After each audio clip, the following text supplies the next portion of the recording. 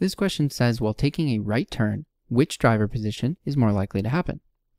Is it A, where the driver leans to the right, B, where the driver leans to the left, or, if equal, then mark C. So before we consider what happens when taking a right turn, let's consider the motion of the vehicle before taking the turn. So initially, the car is traveling forward. So there's no lateral component to the velocity. It's neither moving left nor right. At this point, the bodies will have some inertia, so some tendency to continue moving with uniform motion until acted upon by an outside force. So when the car and its driver begin to take a right-hand turn, that will still be inertia.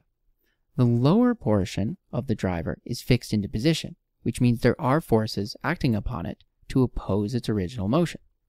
But the top half of the driver is not fixed in place in the same manner, which means inertia will want to see the top half of the person continue forward.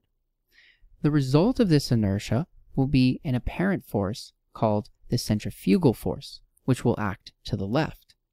And because of the inertia and the consequential centrifugal force, we should expect the driver to lean to the left, which is what we see in B. And therefore, the correct answer is B.